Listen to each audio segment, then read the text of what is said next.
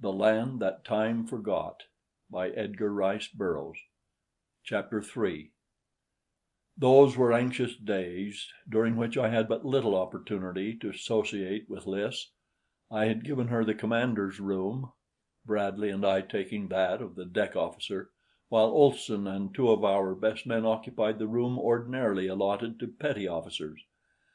I made Nobs bed down in Lys's room, for I knew she would feel less alone. Nothing of much moment occurred for a while after we left British waters behind us. We ran steadily along upon the surface, making good time. The first two boats we sighted made off as fast as they could go, and the third, a huge freighter, fired on us, forcing us to submerge. It was after this that our troubles commenced. One of the diesel engines broke down in the morning, and while we were working on it, the forward port diving tank commenced to fill. I was on deck at the time and noted the gradual list. Guessing at once what was happening, I leaped for the hatch and slamming it closed above my head, dropped to the centrale. By this time the craft was going down by the head with a most unpleasant list to port, and I didn't wait to transmit orders to someone else, but ran as fast as I could for the valve that let the sea into the forward port diving tank. It was wide open. To close it and to have the pump started that would empty it were the work of but a minute, but we had had a close call.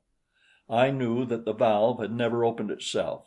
Someone had opened it, someone who was willing to die himself if he might at the same time encompass the death of all of us.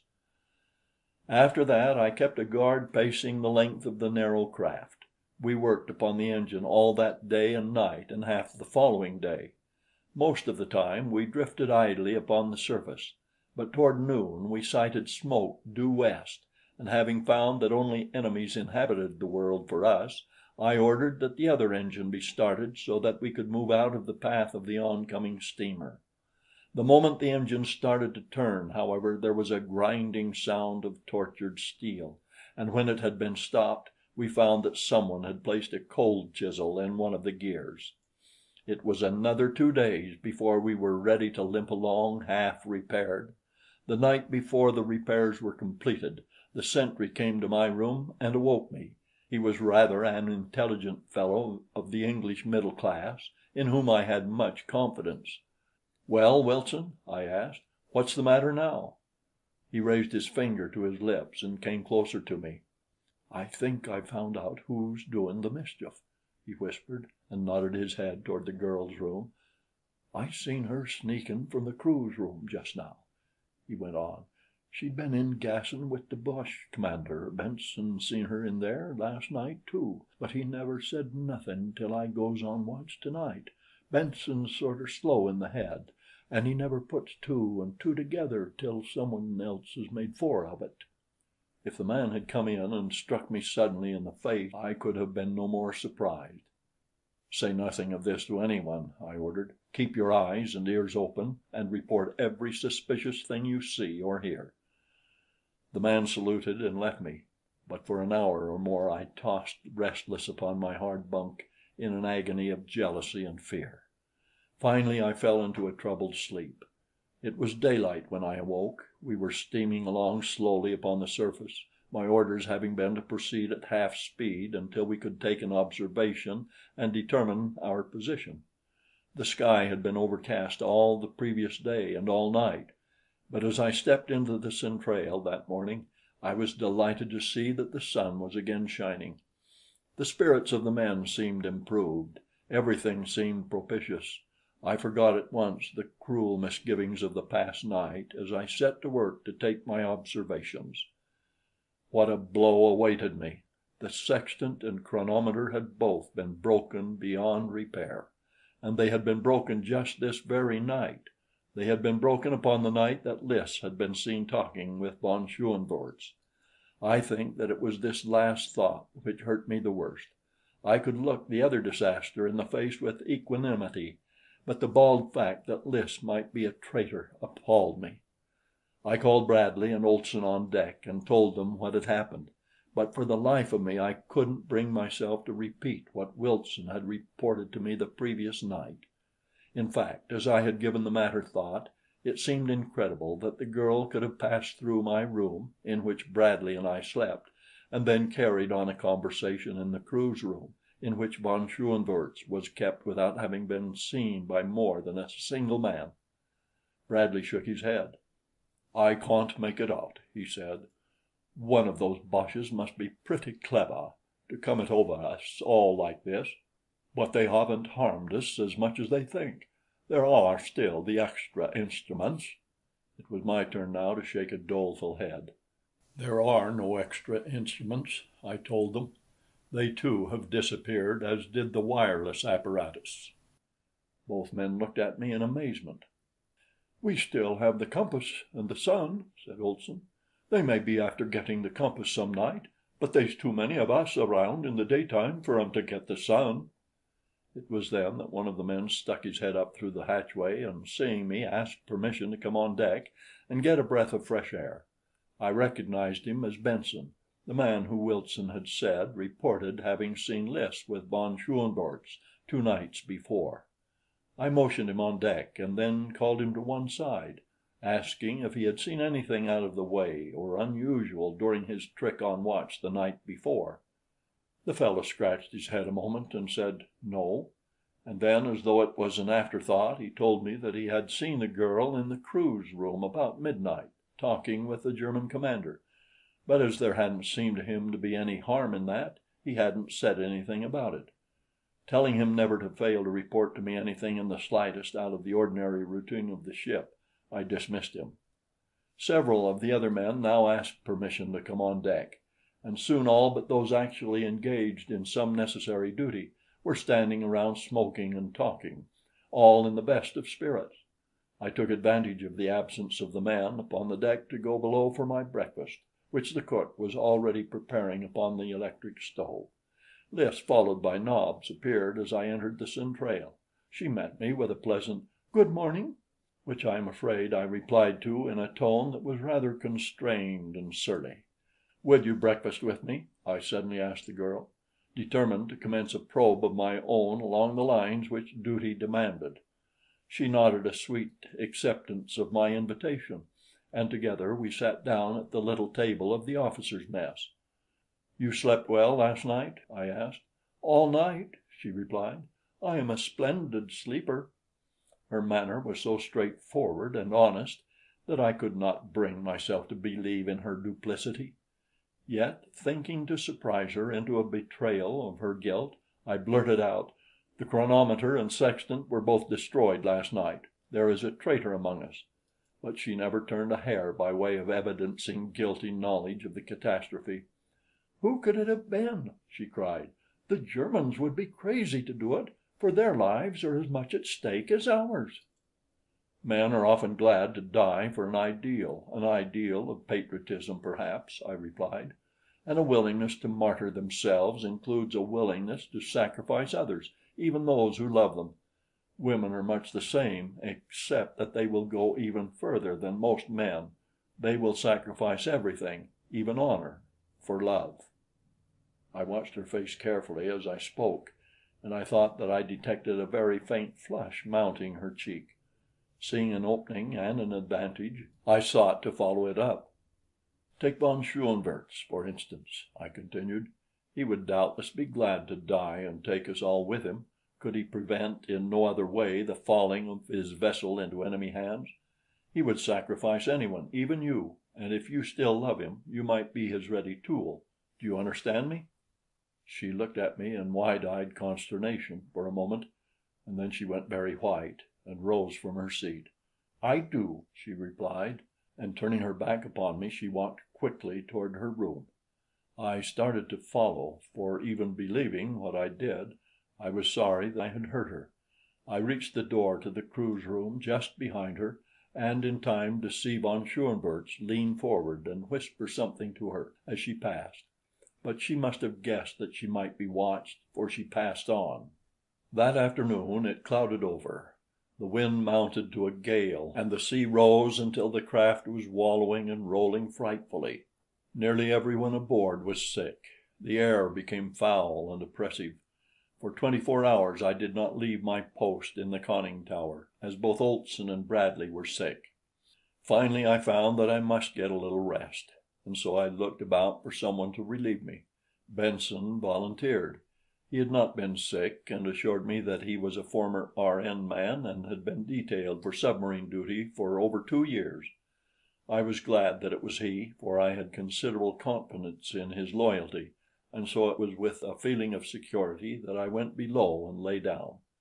I slept 12 hours straight, and when I awoke and discovered what I had done, I lost no time in getting to the conning tower. There sat Benson as wide awake as could be, and the compass showed that we were heading straight into the west. The storm was still raging, nor did it abate its fury until the 4th day. We were all pretty well done up, and looked forward to the time when we could go on deck and fill our lungs with fresh air. During the whole 4 days I had not seen the girl, as she evidently kept closely to her room, and during this time no untoward incident had occurred aboard the boat, a fact which seemed to strengthen the web of circumstantial evidence about her. For 6 more days after the storm lessened, we still had fairly rough weather, nor did the sun once show himself during all that time. For the season, it was now the middle of June, the storm was unusual, but being from Southern California, I was accustomed to unusual weather. In fact, I have discovered that the world over, unusual weather prevails at all times of the year. We kept steadily to our westward course, and as the U-33 was one of the fastest submersibles we had ever turned out, I knew that we must be pretty close to the North American coast. What puzzled me most was the fact that for 6 days we had not sighted a single ship. It seemed remarkable that we could cross the Atlantic almost to the coast of the American continent without glimpsing smoke or sail, and at last I came to the conclusion that we were way off our course, but whether to the north or to the south of it I could not determine. On the 7th day the sea lay comparatively calm at early dawn. There was a slight haze upon the ocean which had cut off our view of the stars, but conditions all pointed toward a clear morrow, and I was on deck anxiously awaiting the rising of the sun. My eyes were glued upon the impenetrable mist astern, for there in the east I should see the first glow of the rising sun that would assure me we were still upon the right course. Gradually the heavens lightened, but astern I could see no intenser glow that would indicate the rising sun behind the mist.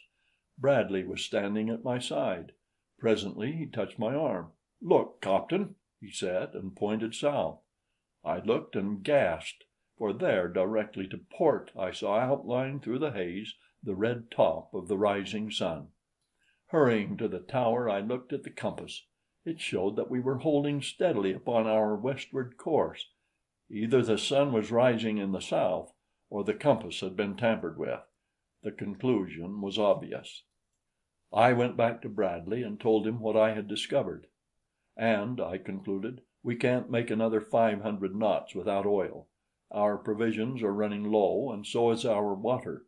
God only knows how far south we have run." "There is nothing to do," he replied, "other than to alter our course once more toward the west. We must raise land soon, or we shall all be lost." I told him to do so, and then I set to work improvising a crude sextant with which we finally took our bearings in a rough and most unsatisfactory manner, for when the work was done we did not know how far from the truth the result might be.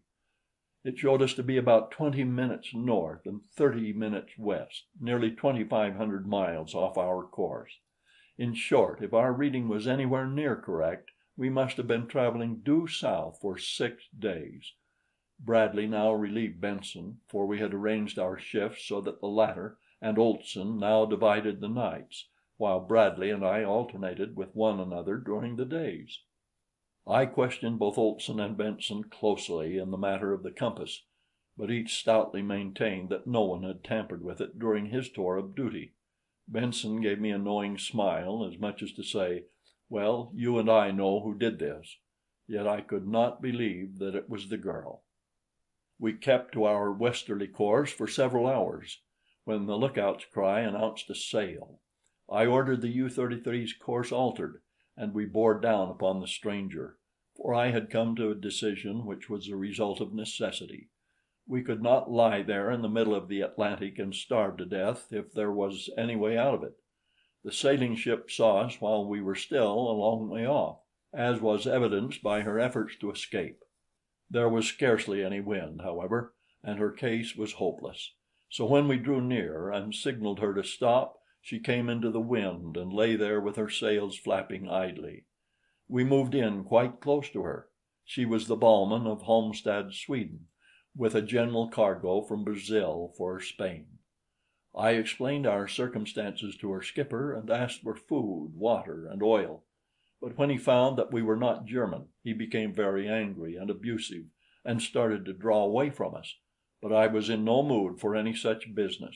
Turning toward Bradley, who was in the conning tower, I snapped out, "Gun service on deck! To the diving stations!" We had no opportunity for drill, but every man had been posted as to his duties, and the German members of the crew understood that it was obedience or death for them, as each was accompanied by a man with a pistol. Most of them, though, were only too glad to obey me. Bradley passed the order down into the ship, and a moment later the gun crew clambered up the narrow ladder and at my direction trained their piece upon the slow-moving Swede. "Fire a shot across her bow," I instructed the gun captain. Accept it from me, it didn't take that Swede long to see the error of his way and get the red and white pennant signifying "I understand" to the masthead. Once again the sails flapped idly, and then I ordered him to lower a boat and come after me. With Olson and a couple of Englishmen, I boarded the ship and from her cargo selected what we needed: oil, provisions, and water. I gave the master of the Balmen a receipt for what we took, together with an affidavit signed by Bradley, Olson, and myself, stating briefly how we had come into possession of the U-33 and the urgency of our need for what we took. We addressed both to any British agent with the request that the owners of the Balmen be reimbursed, but whether or not they were, I do not know. Note: late in July 1916, an item in the shipping news mentioned a Swedish sailing vessel, Balmen, Ray de Janeiro, to Barcelona, sunk by a German raider sometime in June. A single survivor in an open boat was picked up off the Cape Verde Islands in a dying condition. He expired without giving any details. With water, food, and oil aboard, we felt that we had obtained a new lease of life. Now, too, we knew definitely where we were, and I determined to make for Georgetown, British Guiana, but I was destined to again suffer bitter disappointment. 6 of us of the loyal crew had come on deck either to serve the gun or board the Swede during our set to with her, and now one by one we descended the ladder into the centrale. I was the last to come, and when I reached the bottom, I found myself looking into the muzzle of a pistol in the hands of Baron Friedrich von Schoenvorts. I saw all my men lined up at one side, with the remaining 8 Germans standing guard over them. I couldn't imagine how it had happened, but it had. Later I learned that they had first overpowered Benson, who was asleep in his bunk, and taken his pistol from him, and then had found it an easy matter to disarm the cook and the remaining 2 Englishmen below. After that, it had been comparatively simple to stand at the foot of the ladder and arrest each individual as he descended. The first thing von Schoenvorts did was to send for me and announce that as a pirate I was to be shot early the next morning. Then he explained that the U-33 would cruise in these waters for a time, sinking neutral and enemy shipping indiscriminately, and looking for one of the German raiders that was supposed to be in these parts. He didn't shoot me the next morning as he had promised, and it has never been clear to me why he postponed the execution of my sentence. Instead, he kept me ironed just as he had been. Then he kicked Bradley out of my room and took it all to himself. We cruised for a long time, sinking many vessels, all but one by gunfire, but we did not come across a German raider. I was surprised to note that von Schoenvorts often permitted Benson to take command, but I reconciled this by the fact that Benson appeared to know more of the duties of a submarine commander than did any of the stupid Germans. Once or twice Lys passed me, but for the most part she kept to her room. The first time she hesitated as though she wished to speak to me, but I did not raise my head, and finally she passed on. Then one day came the word that we were about to round the Horn, and that von Schoenvorts had taken it into his fool head to cruise up along the Pacific coast of North America and prey upon all sorts and conditions of merchantmen. "I'll put the fear of God and the Kaiser into them," he said. The very first day we entered the South Pacific we had an adventure.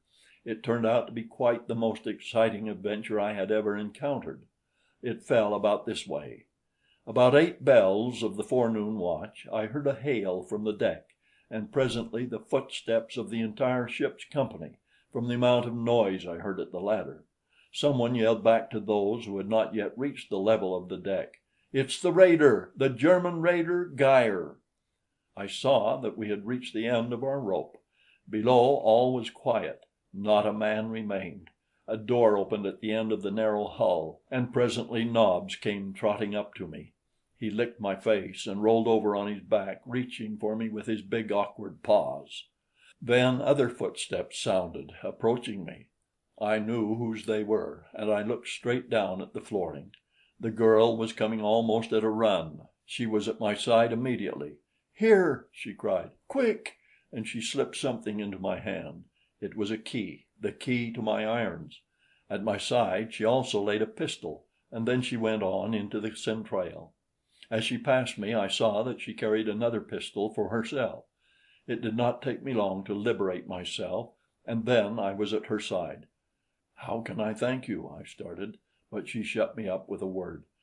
"Do not thank me," she said coldly. "I do not care to hear your thanks or any other expression from you. Do not stand there looking at me. I have given you a chance to do something. Now do it." The last was a peremptory command that made me jump. Glancing up, I saw that the tower was empty, and I lost no time in clambering up, looking about me. About 100 yards off lay a small, swift cruiser raider, and above her floated the German man of war's flag. A boat had just been lowered, and I could see it moving toward us, filled with officers and men. The cruiser lay dead ahead. My, I thought, what a wonderful I stopped even thinking, so surprised and shocked was I by the boldness of my imagery.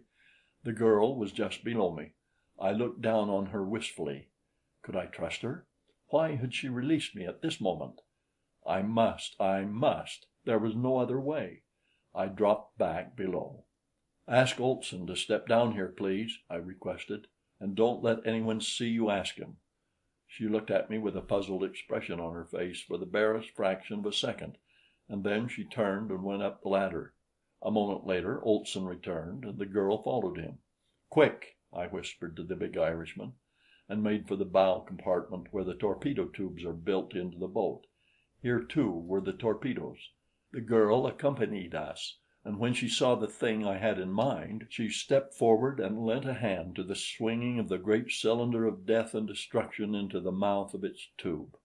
With oil and main strength we shoved the torpedo home and shut the tube. Then I ran back to the conning tower, praying in my heart of hearts that the U-33 had not swung her bow away from the prey. No, thank God.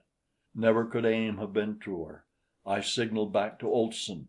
"Let her go!" The U-33 trembled from stem to stern as the torpedo shot from its tube. I saw the white wake leap from her bow straight toward the enemy cruiser. A chorus of hoarse yells arose from the deck of our own craft. I saw the officers stand suddenly erect in the boat that was approaching us, and I heard loud cries and curses from the raider. Then I turned my attention to my own business. Most of the men on the submarine's deck were standing in paralyzed fascination, staring at the torpedo. Bradley happened to be looking toward the conning tower and saw me. I sprang on deck and ran toward him. "Quick!" I whispered. "While they are stunned, we must overcome them." A German was standing near Bradley, just in front of him. The Englishman struck the fellow a frantic blow upon the neck and at the same time snatched his pistol from its holster. Von Schoenvorts had recovered from his first surprise quickly and had turned toward the main hatch to investigate. I covered him with my revolver, and at the same instant the torpedo struck the raider, the terrific explosion drowning the German's command to his men. Bradley was now running from one to another of our men, and though some of the Germans saw and heard him, they seemed too stunned for action. Olson was below, so that there were only 9 of us against 8 Germans, for the man Bradley had struck still lay upon the deck. Only 2 of us were armed, but the heart seemed to have gone out of the Boches, and they put up but half-hearted resistance. Von Schoenvorts was the worst. He was fairly frenzied with rage and chagrin, and he came charging for me like a mad bull, and as he came he discharged his pistol. If he'd stopped long enough to take aim, he might have gotten me, but his pace made him wild, so that not a shot touched me, and then we clinched and went to the deck. This left 2 pistols, which 2 of my men were quick to appropriate. The Baron was no match for me in a hand-to-hand encounter, and I soon had him pinned to the deck and the life almost choked out of him. A half hour later things had quieted down, and all was much the same as before the prisoners had revolted, only we kept a much closer watch on von Schoenvorts. The Geyer had sunk while we were still battling upon our deck, and afterward we had drawn away toward the north, leaving the survivors to the attention of the single boat which had been making its way toward us when Olson launched the torpedo. I suppose the poor devils never reached land, and if they did, they most probably perished on that cold and unhospitable shore, but I couldn't permit them aboard the U-33. We had all the Germans we could take care of. That evening the girl asked permission to go on deck. She said that she felt the effects of long confinement below, and I readily granted her request. I could not understand her, and I craved an opportunity to talk with her again in an effort to fathom her and her intentions, and so I made it a point to follow her up the ladder. It was a clear, cold, beautiful night. The sea was calm except for the white water at our bow and the 2 long radiating swells running far off into the distance upon either hand astern, forming a great V which our propellers filled with choppy waves. Benson was in the tower. We were bound for San Diego, and all looked well. Lys stood with a heavy blanket wrapped around her slender figure, and as I approached her, she half turned toward me to see who it was. When she recognized me, she immediately turned away. "I want to thank you," I said, "for your bravery and loyalty. You were magnificent. I am sorry that you had reason before to think that I doubted you." "You did doubt me," she replied in a level voice. "You practically accused me of aiding Baron von Schoenvorts. I can never forgive you." There was a great deal of finality in both her words and tone. "I could not believe it," I said, "and yet 2 of my men reported having seen you in conversation with von Schoenvorts late at night upon 2 separate occasions, after each of which some great damage was found done us in the morning. I didn't want to doubt you, but I carried all the responsibility of the lives of these men, of the safety of the ship, of your life and mine. I had to watch you, and I had to put you on your guard against a repetition of your madness." She was looking at me now with those great eyes of hers, very wide and round. "Who told you that I spoke with Baron von Schoenvorts at night or any other time?" she asked. "I cannot tell you, Lys," I replied, "but it came to me from 2 different sources." "Then 2 men have lied," she asserted without heat.